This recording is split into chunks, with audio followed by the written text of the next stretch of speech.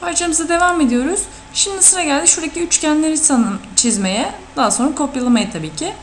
Ne yapıyoruz? Şu yüzeyden UCS tanımlayacağız. Hemen geliyoruz parçamıza. Şöyle biraz çevirelim. UCS enter dedim. Nokta olarak şurayı gösterelim. X'in böyle olsun. Y'de şöyle olsun dedik. Ve şu yüzeye UCS tanımladık. Polyline çizelim. PL enter dedik. Şu noktadan başlıyor. Şuraya kadar.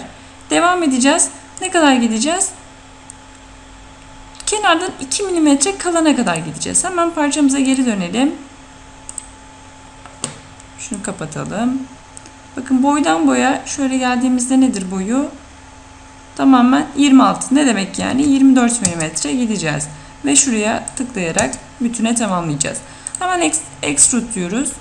Çizgimizi seçiyoruz. Ve enter dediğimizde içeri doğru ne kadar? 8 mm dedik. Ve oluşturmuş olduk. Şimdi UCS'yi düzenleyelim tekrar. Enter diyerek attık. Ve sıra geldi kopyalamaya. Copy enter diyorum. Parçamı seçiyorum. Enter diyorum. Şu noktadan şu noktaya kopyalayacağız. Ve enter dediğimizde parçamız bitti. Hepsini topluyoruz. Enter dedik. Şu union'la birleştireceğiz.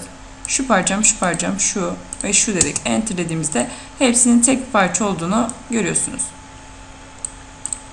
Şöyle de çizgilerimizi tamamen kaldırırsak artık çünkü işlemimiz bitti. Bunlarla ilgili hiçbir şey yok. Parçamız hazır. Arzuya göre istersek de renklendirebiliriz. Şuna çift tıklayalım. Rengini şuradan örneğin kırmızı dedik ve parçamız hazır. Birebir olarak bitti.